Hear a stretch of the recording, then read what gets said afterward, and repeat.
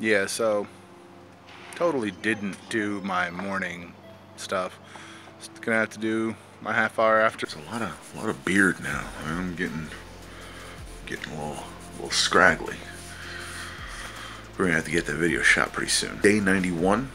Did a little research today. Wanted to try to figure out what comics I wanted to put up, what public domain comics I wanted to put up on the Catalyst site. To me, it seems like there are many good resources already out there for that kind of stuff. Instead of spending a lot of time on basically recreating content that already exists elsewhere, I think it is best to focus on the indie creator stuff. Besides making the site, besides finishing the site functionally, I think the next best thing is to focus on making sure this site is going to be worthwhile, that it's going to present a good idea, present a good product for the viewer, that you're going to be able to, as a viewer, get your free content or your paid content however you want, get it in a smooth and simple way. Mike's brought up the idea that this is similar in execution to like Tapastic. I think it is in some aspects. The biggest thing behind this is that we are not taking a cut, so it's 100% to you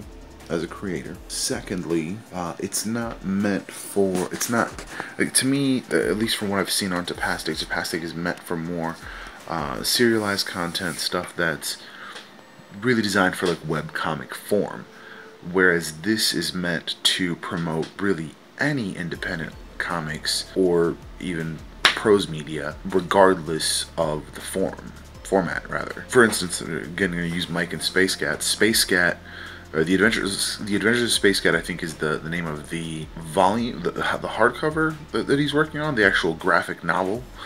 But then there's also Space Cat. Maybe it's the other way around.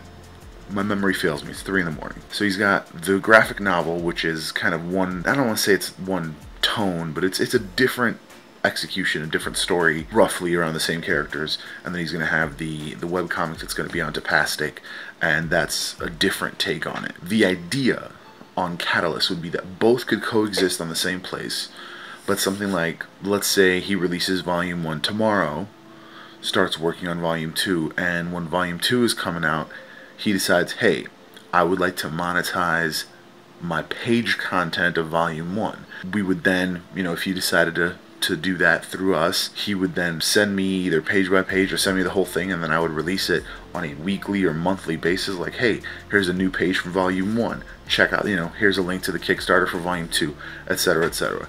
So it's I don't want to call it, like, I really can't stress enough how much this is not intended to be like a primary source of funding. It's, if anything, intended to promote your brand, give you basically a zero-cost marketing venue. So that's kind of the idea there. Once I've got word from this artist, once things are lined up, we are almost in a position where I can order those turnarounds for Wolfpack. So once I have those turnarounds, those will be posted. Once I have turnarounds, I could, do stuff like post up the turnarounds, post stuff like that to kind of like get hype up, and post up all the media stuff, social media kind of stuff for Wolfpack. So it was a good, productive day in that I decided that I wasn't going to put a lot of time into trying to move a lot of this public domain stuff onto our site, because it's already available on several very well maintained, very well established websites that have already done this work, and there's really no need to recreate this work as it's just already available. That's it for today. Tomorrow, I think I'm going to finish those icons. That's going to be kind of my main thing. Doing some cooking. I'll do that while I'm waiting for the actual, baking process. Appreciate you guys for watching.